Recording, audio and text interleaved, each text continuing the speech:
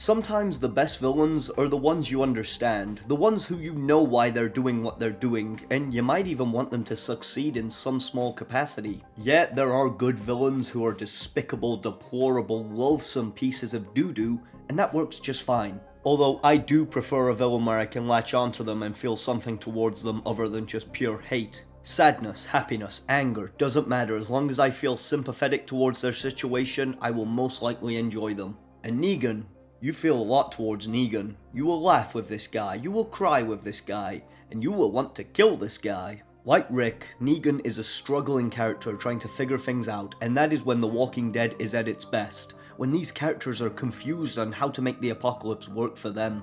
Negan doesn't always go about things the right way, but he does try. For the most part.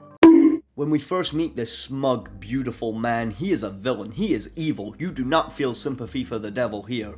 Viewers watched on their Samsung UE49K S8000s as Negan killed not just one, but two of our favourite guys. It is shocking and it begins a painful downfall for the show as a whole, but that is just a coincidence. A lot of people stopped watching after Glenn died, and I don't necessarily agree with them there. I don't think this incident should have caused someone to stop watching a show. Glenn's and Abraham's deaths are kinda justified if you're looking at it from Negan's perspective, which we'll get to shortly. Bad writing and lazy directing is what should stop you watching the show. So you can leave like 5 episodes later. Glenn was a great character, but sadly he wasn't. As for the justification, the way Negan sees it is punishment for Rick messing with him and his gang. This is how Negan has got used to the apocalypse, through violence and fear, and in his very own episode in Season 10, we see the origins of him coming across all this stuff, and how it sways him in the direction of a mass-murdering baseball player. You're not supposed to like Negan here. He is the worst. He is a diesel for the entirety of Season 7 and 8. We do see that human element to him sometimes, but those insecurities are quickly masked by charisma and just being a dick. He will do the most petty things to wind people up, and does arguably the most heinous thing in the entire show, steal Rick's mattress. Negan is a meanie and we want Rick to kill him. But then, something big happens. Carl dies. That's Rick's son, in case you gave up on the show. This has a profound effect on Rick and Negan. They both like Carl. I mean, of course Rick liked him, duh. But Negan liked Carl as well, apart from that out-of-character moment when he tried to kill him, but we don't talk about that. Carl's dying wish was for both Rick and Negan to stop fighting and live peacefully with each other. It's literally all he wants, and it's beautiful. However, both guys don't really want to do that. They think it's too late. Something happens here, and that's that you realize that Rick and Negan are two sides to the same coin. Rick is an insane person and has done some pretty violent acts that are honestly up there with what Negan has done. And Rick's meant to be the good guy. Sure, he's mainly violent towards those who deserve it, although Negan fought Glenn and all the other people he killed deserved it. This is meant to be a twisted world with twisted characters and ideologies. When you realize that Negan has basically gone through the same as what Rick has, it makes you more sympathetic towards him. You feel bad for the guy, even if he is an asshole. That's why when he and Rick are fighting, it's told to us that this conflict is stupid. Rick tells us it's stupid. That's his character arc, learning to be human again. It's amazing. Watch my video on Rick after this, I talk more about it. Also, like and subscribe, comment, it helps a lot and I'll love you forever. Rick spares Negan's life after being in a war with him for a while and wants to move on. Even Negan wants to move on. He's locked in a cell for a bit, does some good deeds, although he's not fully redeemed yet. Or I don't think ever will be. He definitely fights for that redemption, which is far more interesting than just excusing him. I like that episode where he breaks out of jail and has a little adventure and just realizes how much he's lost. He did try to build something. He called this group the Saviors for a reason. He just went about things the wrong way. We only hear snippets of his past, like information on Lucille and whatnot, but we never see what he went through with her. That is until the final episode of Season 10. Here's Negan. That is the name of the episode. And it's such a fitting title as well. Tells you everything you need to know. Here's Negan. Here he is. This episode documents his life during the early days of the apocalypse as well as before the zombies, where he plays Gears of War. Should have been Halo, but whatever. Now this is it. This is the episode that changed mine and a lot of other people's perspectives on his character as a whole.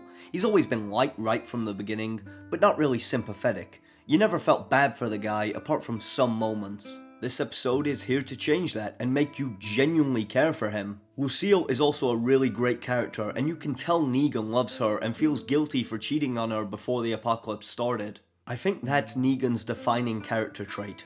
Guilt. We see it here and we'll see it later on. He always holds on to guilt, and that's such a fascinating trait. Negan's guilt for Lucille is something he's held on to forever, and this episode's ending is about him letting go of that. Him burning the bat is a metaphor for him letting go of that pain. This episode not only shows you his past life, it also shows you how he came to be the leader he was, and why he came up with the name The Saviors. Like a lot of people, he's not a bad guy at the start of the new world. He's dazed and confused, he's adapting to it, trying his best to survive, as well as looking after his sick wife. We see that he was just a regular guy with occasional violent outbursts, but due to the circumstances, had to change. A lot of what I like about The Walking Dead is how real the characters, and especially villains, felt. You didn't agree with most of them, but you understood why they were the way they were. Shane was ahead of the curve, and a bit nuts. The governor wanted what was best for his people, and was a bit nuts. The cannibals started eating people out of fear, and were a bit nuts. Even Alpha had a realistic motivation. She was also a bit nuts. Maybe I just like Negan because he's not completely insane. Negan's not always doing the right thing, and he enjoys pissing people off. Even at the end of Here's Negan, he just smiles at Maggie because he knows how much she hates him. This episode is here to show you that like everyone else in this world, he's a struggling human being, and that's why he gets our sympathy. I like that he was always growing throughout the show, and my favourite bit of growth comes from his guilt towards what he did to Glenn. He doesn't really care about Abraham. I don't think anyone else really does after he's gone. I guess Glenn was just more popular with people. When Negan killed Glenn, he didn't know him. He picked someone at random to set an example. He didn't think of the effect it would have because he didn't care. Glenn was a tool for him to hammer home the fact that Rick's group belonged to him now. Negan's guilt comes from all these stories he hears about Glenn, how he took away a kid's father and the effect it's had on him growing up. Even after Negan went on his redemption arc and even made friends with people, he will never be redeemed for what he did to Glenn. He is reminded of it all the time, and good. Even though he could be classed as a good guy now, he was a villain, and shouldn't just be forgiven. I like this moment in the final episode where everyone's having a good time, and Negan's outside walking past, knowing he can never be a part of that life. He just looks in at Daryl, and Daryl nods, and Negan nods back. It's a moment of understanding. These characters don't like each other, but they understand each other. It's a brief moment of humanity.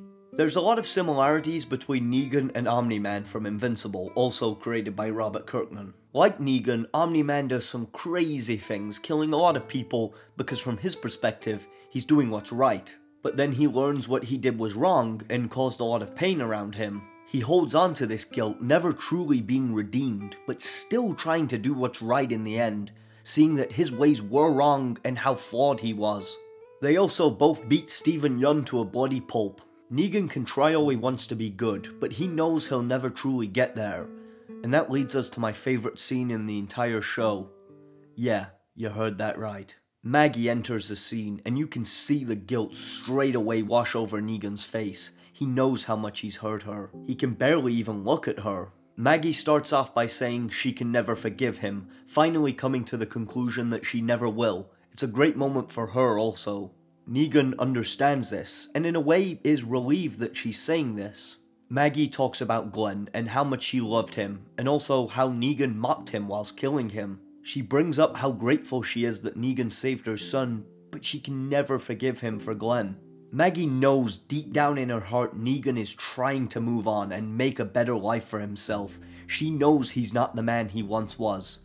Though still, she can never let go of that pain she feels. But maybe she can let go of that anger. She can't get closure for Glenn's death, but she can on that hate she feels towards Negan. She accepts that though she may never forgive Negan, he has changed as a person. Negan doesn't say a word, no joke, no snarky comment. He just accepts what Maggie has to say. And that's it. This is the end for his character arc. He's a changed man, but will always have that guilt of the villain he once was. It's like Daredevil says, there's a small light of good in everyone, and the most important thing to do is try again. Negan tried again. He got a second chance. He did a lot of stupid shit, maybe even evil, but he had that small piece of good in him that allowed him to try again. He did villainous acts and has to live with them, hold on to that pain, and punish himself for it. He's a fantastic character that you really do feel bad for, and I truly believe the most sympathetic villain ever created. Until I talk about Mr. Freeze, then he's the most sympathetic villain ever created.